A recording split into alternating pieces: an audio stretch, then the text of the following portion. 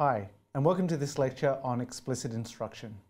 So within science, we have two main types of lessons that we teach. We have content lessons that we teach in classrooms, and we have laboratory experiments, investigations that we conduct in the laboratory.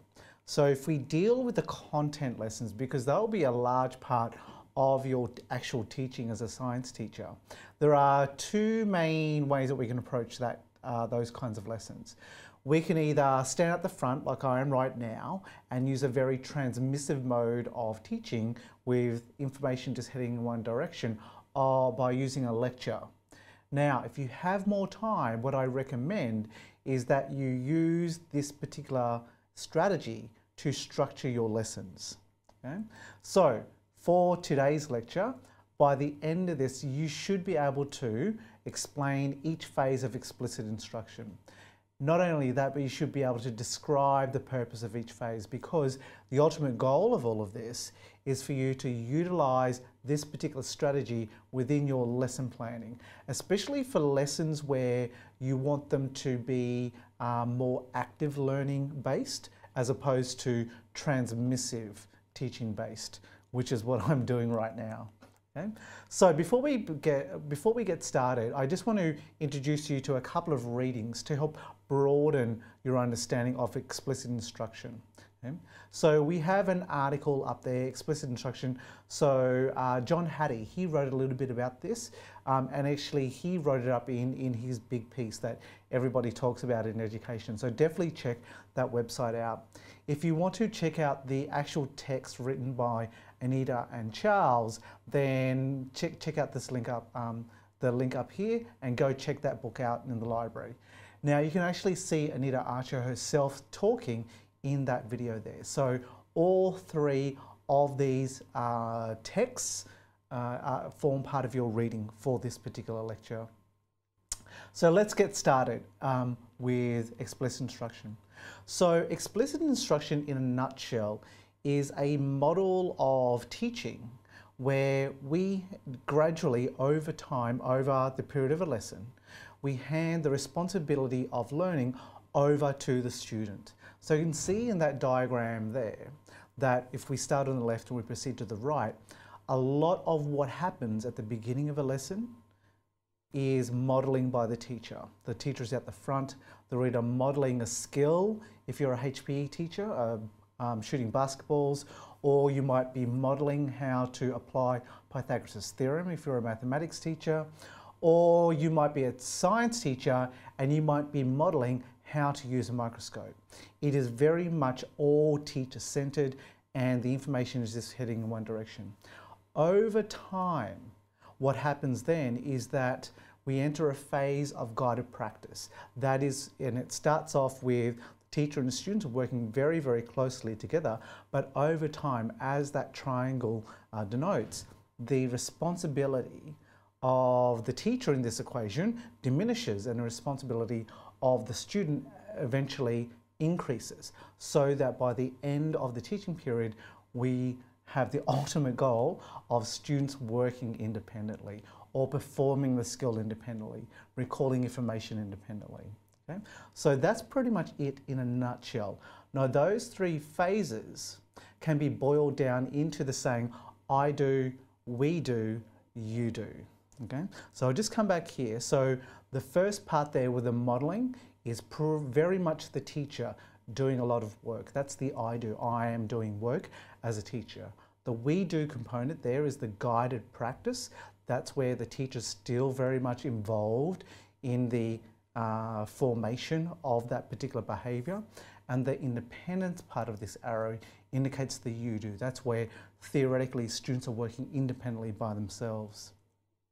Now, there are variations on this theme. So we can go from I do, we do, you do to I do, we do, they do, you do. So this then incorporates an element of collaborative learning. So the first two phases are still very much the same. So the first phase, I do, being very much teacher-centered, very much modeling at the front of a class and thinking out loud. Then there is still that participatory segment of the lesson, where, for example, the teacher might be calling on students' responses or asking students, what should I do next? Or having the students correct their technique if they're performing a skill because they're a HPE teacher. Where this particular innovation takes over is that the collaboration between students is an important part of the process before students then move into the independent phase, working purely by themselves. Okay?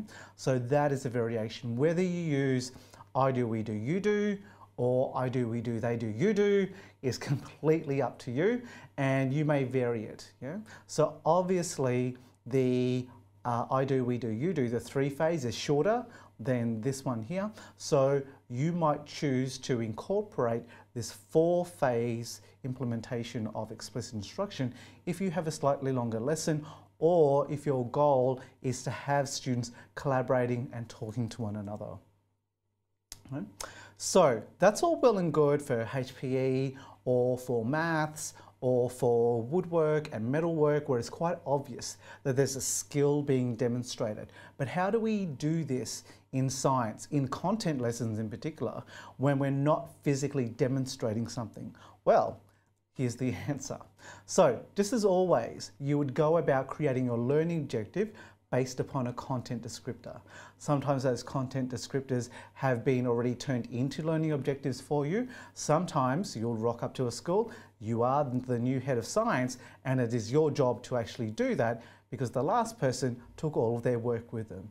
So however you derive your learning objective, a learning objective needs to be created.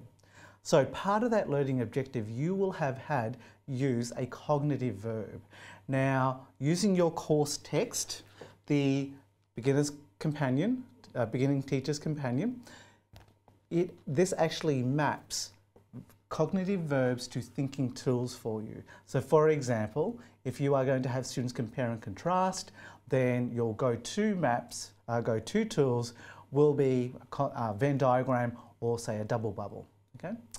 Once you have learning objective and your thinking tool, then it's time to find a piece of text and tailor the piece of text if it's age inappropriate, for example. Now, whether you choose the tool before the text or the text before the tool is really going to change from situation to situation. The ordering of those two things really doesn't matter. What is more important is that you have your learning objective. Once you have your tool and your text, the way that you can incorporate explicit instruction is by completing, say, the first row if you're using a table. Or say, if you're using a mind map, then you might actually identify the main branches that students are to use. And then you can, for the we do, you can have students suggest what sub-branches get added to those major branches, and then students then work independently on adding the tertiary branches to those. So there's a whole range of different ways that you can actually implement explicit instruction. Okay?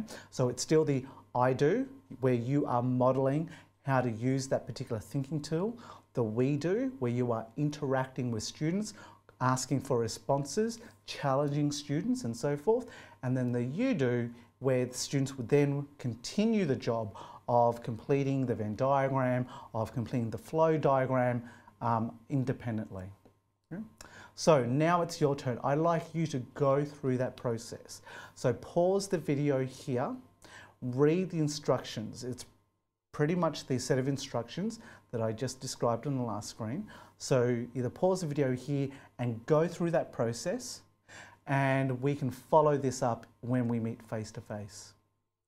So during this lecture, we went through the phases of explicit instruction, either the 3-step or the 4-step. You should be able to identify each of those phases. Not only should you be able to identify those phases, but you should just be able to describe the purpose of each phase, because the ultimate goal of this particular lecture is for you then to be able to use the knowledge from this lecture to be able to plan the body of a lesson. Thank you.